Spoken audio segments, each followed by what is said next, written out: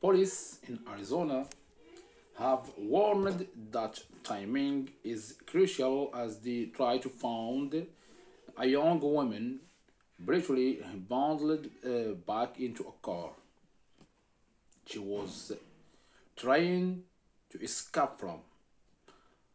A horrified onlooker called police after seeing the woman trying to run from the Nissan Sub as it pulled into a gas station before being chased and caught by its heavily built male driver who dragged her back to the car.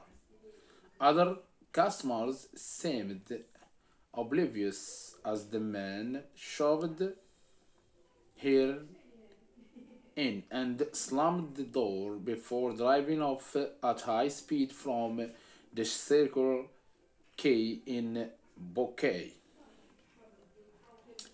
Unfortunately, we know nothing about these two subjects.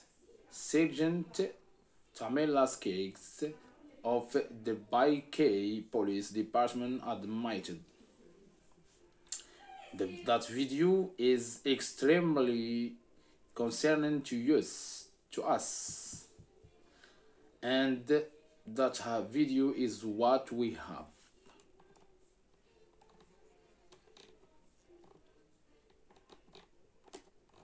So thank you for watching this video. Don't forget to subscribe to my channel for more video. Goodbye.